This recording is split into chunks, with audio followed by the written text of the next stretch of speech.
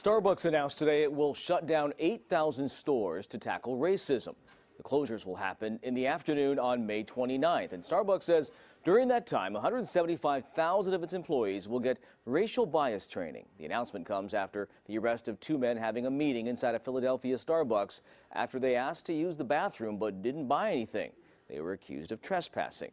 Bias training isn't only happening in the corporate world. Local police departments and school districts are also tackling the issue of prejudice. CBS 13's Drew Balea joins us live in Sacramento, getting answers on what bias training is and how it's done. Drew?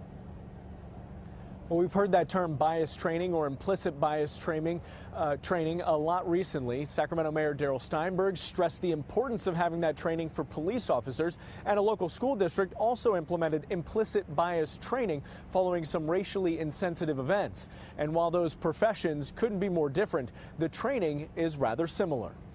We need to have culturally responsive staff. Openness, acceptance, and understanding. Look over a student's profile, understand that student and where they're coming from.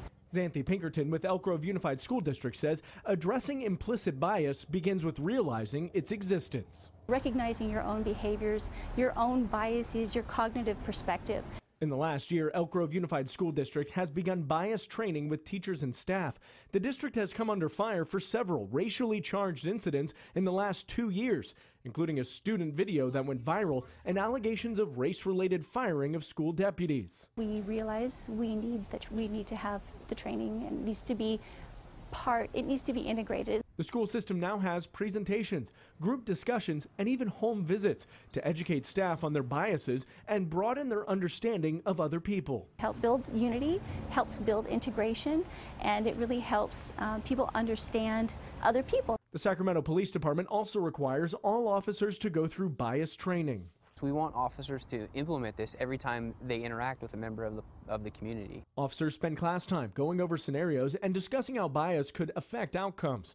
As part of the cultural immersion portion of the training, officers spend time learning about the community that they work in. They participate in the Oak Park Peace Walk. They participate in a day of service where they're out in the community. Acknowledging core differences as a way to build better relationships within the community. If you treat everybody fairly in the same way, regardless of how you may personally feel, then you gain the trust.